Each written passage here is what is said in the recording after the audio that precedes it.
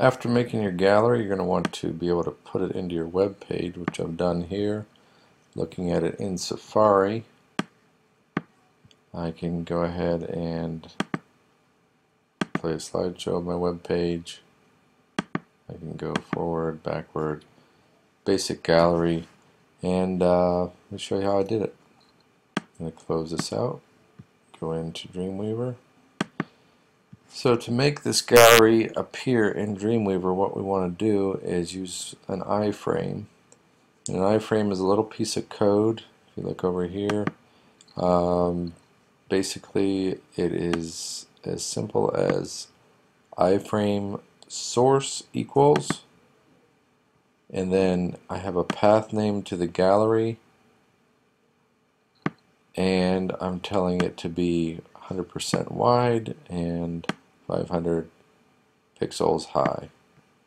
Okay, and what that does is an iframe creates a little window on our web page that we can stick other external files into. In this case, we're just using this source file of my cactus gallery, and when I go ahead and I view that, it is going to pop in right inside of my HTML code, and there we have a gallery working inside of a web page.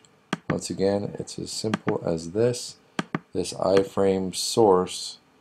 I have this in this middle div tag, so there's nothing special about that. It's just what I'm putting inside of it.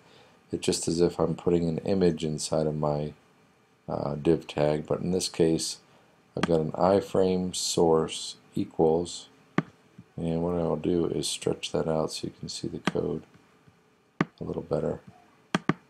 This is it for an iframe piece of code. It's nothing more than that. It's an open tag, close tag, source equals, and then you just identify. You would have to make sure that you put your gallery into the same folder as the rest of your site is, and that's all there is to it as far as putting your gallery onto your web page.